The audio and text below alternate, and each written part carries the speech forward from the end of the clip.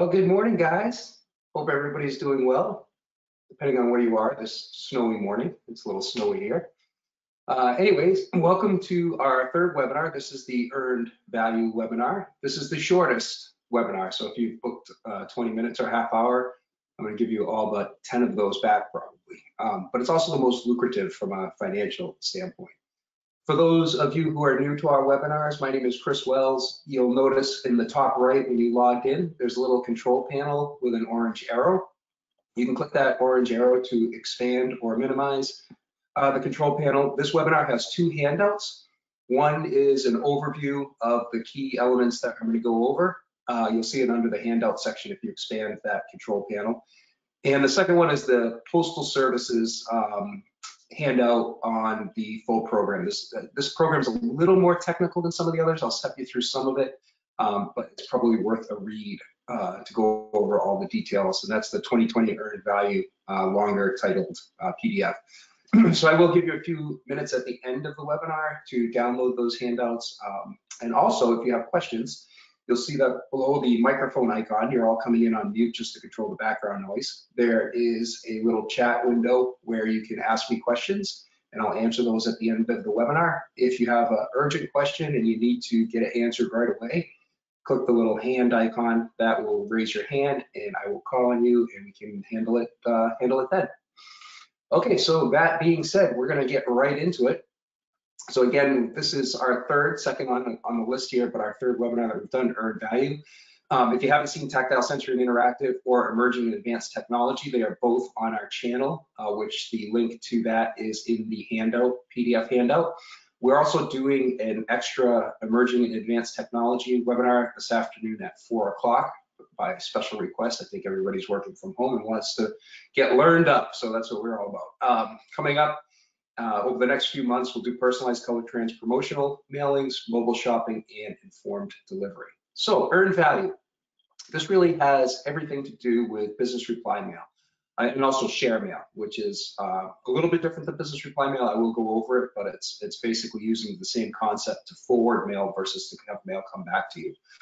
So the key elements of this program, it's a fairly short promotion. It's 1 quarter. It goes from April 1st to June 30th. It's any class of mail, and it has to contain either a business reply envelope, postage paid remit envelope, Curtis reply envelope, or it has to use share mail, which again I will go over with you.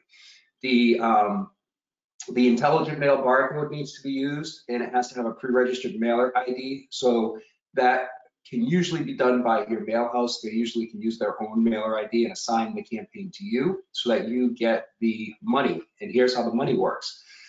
For any new participants, in other words, if you did not do this in 2019, you'll earn 2 cents, a 2-cent credit per piece that gets sent back or forward with that no postage required indicia on it. So that's pretty good because some of these, if you're using like a business reply card, postage could be 35 cents-ish, something like that. So it's almost a 10% discount on the return postage. If you did this last year, there's good news and okay news. So the okay news is that you'll still earn the 2 cents credit, but you have to meet or exceed 93% of your 2019 volumes. So you have to make sure that you get at least 93% of the responses back that you did in 2019. There's no limit on how many campaigns you can utilize this with. You can do it as many times as you want during the period. The good news, if you participated last year, is that if you exceed your volume last year, if you do 100% or more, you'll get 4 cents per piece credit. So last year the program was 3 cents for everybody. This year it's a lower amount for new people and existing participants that don't do more. But there's a big upside to do more if you did it last year. And that's a big upside. My guess is, knowing the USPS, they're going to continue to do it that way. So that means that doing it this year will get you into the higher rate next year. The way this works is that you will get a credit. So after June 30th, the USPS will do all the counts and they'll send them to you for verification. This is how many BREs or share mail pieces or Curtis reply envelopes we've tracked. Does this match your numbers? Once you agree on that, they will put a credit into your postage account. If you don't have a direct account, they'll give it to your mailing partner, and then they will use it as a credit for future mailings. So the way it works is from September 15th and December 31st, you can use those credits on any first class pre-sort mailing. So you can basically, and also marketing standard mail. So it's really any kind of letter, flats, anything. You can take those credits, you can apply them to any postage that you use during that period at the end of the year. So the key dates, again, registration period's already started. It just goes until the end of the month. And then the promotion is April 1st to June 30th. It's 1 quarter. They'll start approving the counts. Usually last year, I think it was around the 3rd week of July, people started seeing some numbers. But then they wait until September 15th just to make sure everything comes back in. And then from September 15th to December 31st, you can actually use the credit.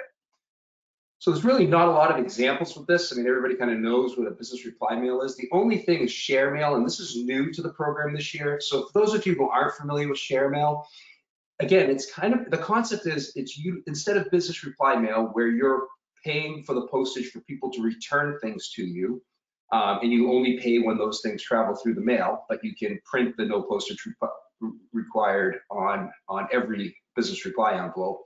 Share mail uses the same concept for an end user to forward mail to other people.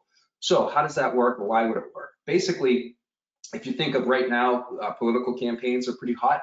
So if you have a group of, say, 1,000 people that are on your, are really good supporters, you could do a specialized direct mail piece that maybe has a request for donation letter, and then the bottom of that could be 6 or 8 pre-perfed, say, normal sized postcards with the content and the creative that you want, basically wanting for this person to forward these to their friends so that their friends can also donate. So all the person needs to do is fill out their friend's information and address, perf those postcards off, drop them in the mail. They don't need any postage. You would only get charged when these things go through the postal stream. So that's one example. Also gets used a lot with coupons. So it's fairly, I mean, it's been around for a while, but it's just starting to pick up traction. Part of it is, how do we take advantage of the power of sharing on social media and do it in a physical manner? So that's another way to do it. So if you have a coupon or an offer code, you can have that person that's, is your loyal customer or your raving fan, and they can then send that offer code out to their friends and family using these pre-created and pre-postage paid postcards. And you would only get paid for that, you would only get charged for that postage that gets used when they do that.